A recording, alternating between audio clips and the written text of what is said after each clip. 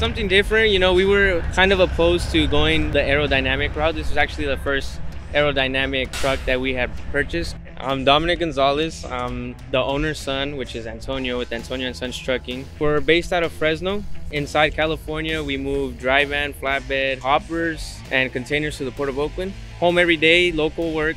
So we got this truck in 2020. We bought it used, the 2016 Peterbilt 579. It's a 13-speed Cummins. It's actually a 550 horsepower Cummins, 230 wheelbase. In 2021, we put a front air ride kit from Carballo Air. Ever since then, it's pretty much just a basic truck. You know, we put black headlights to match the color of the truck. And recently, we've just been adding lights here and there because it's a company truck. We don't drive it, so we kind of just try to keep it looking good for our drivers, you know. So it's pretty much just a stock work truck, but with the little Antonio & Sons touch, which is the silver and black paint.